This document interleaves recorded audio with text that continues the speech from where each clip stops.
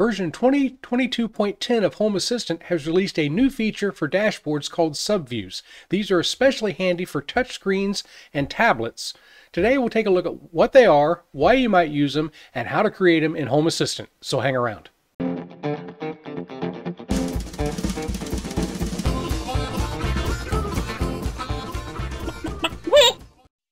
Hi, and welcome to Res and Chem Tech.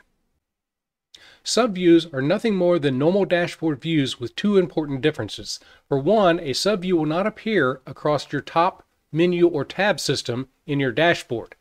But more importantly, when you drill into a subview, instead of having the menu across the top, you now have a back button that will navigate you back to where you called the subview from. Now, why might this be very useful? Well, let's take a look at this particular dashboard on a tablet. Now, this is the same dashboard I just showed on the desktop, but it's shown on a tablet. I actually tried to design this dashboard to work well with a tablet, so there wasn't a lot of scrolling. But of course, your problem is trying to navigate this top menu can be a little bit tricky. So I'd already previously created navigation buttons, which you've always been able to do through web links or other ways, so that I could navigate to a particular menu across the top. But now, as you can see, once I'm on this screen, there's no way to go back to where I was. Again, I'd have to go up here to the top and possibly scroll this to be able to go back to where I was, and I'd have to know which one of these tabs that I came from. And in addition, if I actually link to a view on another dashboard, I would have to go over to that dashboard and possibly scroll to find where I was.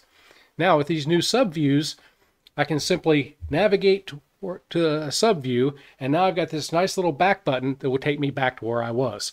So it's especially useful on a tablet, but we can also use it to help simplify and organize our existing dashboards.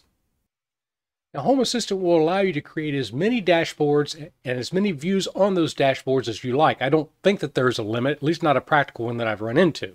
So if you're like me over time and you've been using Home Assistant for a while, odds are you've created a whole bunch of dashboards and a whole bunch of views on those. Sometimes it's because some kind of new card or feature comes out that you want to try, but you don't want to mess up your existing dashboard. And what you end up with over time is a whole bunch of views. And some of these, like here, I have a hold that is just a bunch of miscellaneous information or maybe an automations. Something that I don't use every day, but something that I want available. So your other option, which is also what I do, is to go in and create a special dashboard I call archives. It's not shown on the menu system, but I can put things here and save them and then bring them back when I need. So for example, here's my Halloween view that I only use for a month and a half a year. So I have to take it out of archives, put it back on the live dashboard, then after Halloween, move it back over to archives again. Subviews is going to solve this problem. So let's take an actual look as I go through and I create a subview in my dashboard. In my case, I have 4 different matrix or LED clocks that I use in Home Assistant. Each of these has their own view. So this, for example, is my basement matrix, and it has its own view because there are so many controls over here. There are conditional cards. It takes up really its own view by itself. So that's one view there. But to get to my garage matrix, I actually have to go over to a different dashboard, come over to a different view, and here's the garage matrix. And then for my 3D printed LED clock and my mini clock, they have yet a third view. So wouldn't it be nice to have a single entry up here called clocks and then have access through subviews to each of these 4 different LED or matrix clocks? So that's what I'm going to build right now.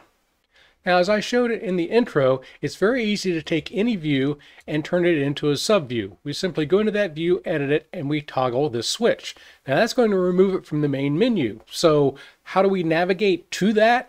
Well, the first thing we need to do is we need to create a new view that will contain links to all of our other subviews. And to do that, we're just going to go up here, we're going to add a blank card. I'm just going to call mine clocks. Again, this is what's going to show up here in this top menu.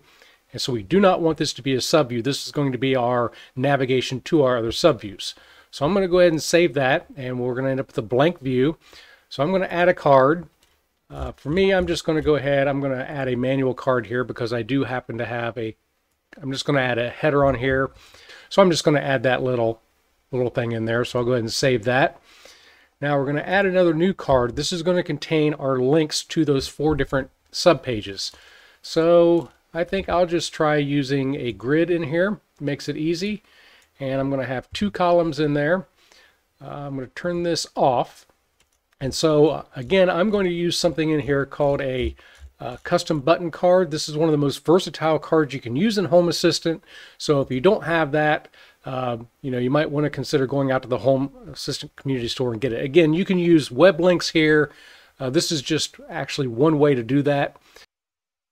And just to save you the time and agony of watching me type, I'm just going to go ahead and just paste the ammo in here for this first button. Again, look up the custom button card for the options, but the one thing to note here is this navigation path. Whether you're going to use Markdown or a web link or whatever, you're going to need to know the path of where the sub view is at. Now, normally that's going to be the name of your dashboard / name of the view. Let me go ahead and save that, and I'll go back and just show you. So this was for the matrix, and you can't see it here. If you look at that, here is the path, except I'm in an edit mode. So let me just go ahead and click done on that. Here is the URL path. So it's, again, the name of my dashboard, which in this case is Lovelace-tablet / matrix.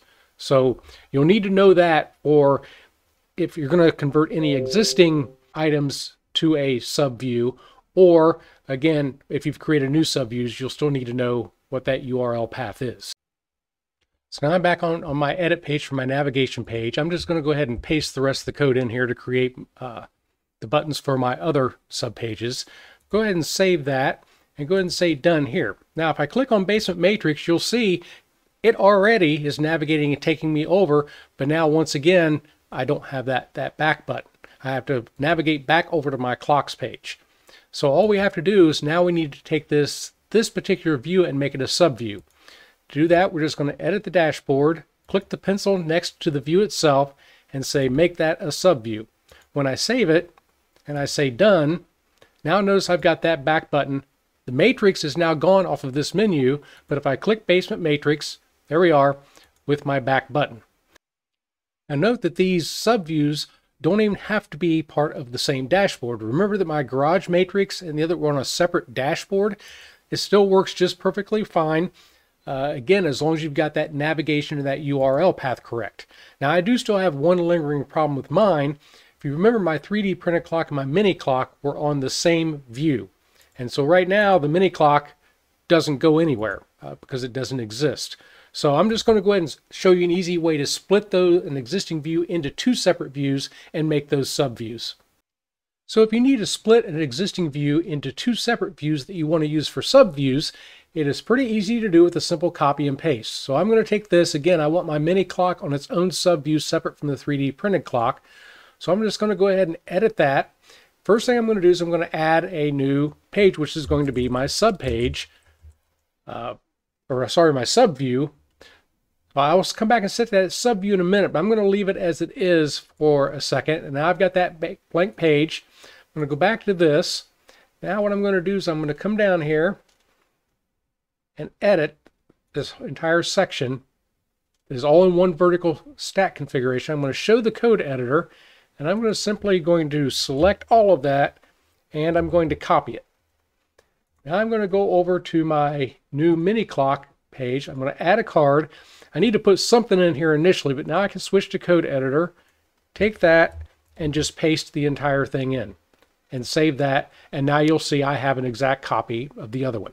So now I can go ahead, edit this, turn this into a sub view, and we will save that. I can go back over to my original page. Now I'm going to simply delete this card off of the original. So I'll delete that. So it is now gone, and I will turn this into a sub view as well. And then simply click done. So now let's go back over to our clocks navigation page. And again, we see our basement matrix. Our mini clock is now on its own, 3D printed clock, and our garage matrix. And in the process, we've eliminated 3 different entries across this menu system across 2 different dashboards. So you might be wondering, if the menu item is gone from up here at the top for my basement matrix, how do I edit this page? Well, there are a couple different ways. You can go into the page itself and the edit option is still there, or from this page here, if you go back into Edit Dashboard, notice that it shows up here as well. And it's also a way to take it back out of being a subview and make it a normal view again. Note that it is also possible to nest subviews. So if I drill into my subview for my 3D printed clock, notice I've added a link to yet another subview here, which is Halloween. That drills me down into that subview, which is on a completely different dashboard. But I still have the back buttons that will navigate me back through the breadcrumbs back to where I was. So by using these new subviews and a little bit of the copy and paste that I showed before, I was able to, just in a couple of hours, take this current tablet dashboard. This was very confusing with all the different tabs across the top and was really hard, especially for visitors to navigate, and move everything over to a much cleaner view. Now notice there are no longer any tabs across the top. Instead, we have breakdowns to particular rooms. I have a few quick actions over here and some notifications. They're the things we use most often. But it's very easy to drill down into a particular area or a subview and navigate back to the main menu. And again, if you end up on a subview that has too much stuff to fit on the screen, once again, simply nest a subview underneath that. And then still have the navigation buttons to go back to the menu. So that's a quick overview of the new Home Assistant subviews available in Home Assistant 2022.10. If you found anything in this video helpful, do me a favor and hit that like button. If you'd like to see more of my videos, click the subscribe button and ding the little bell icon if you'd like to be notified when I release new content. As always, I would like to say thank you for watching, and I hope to see you soon.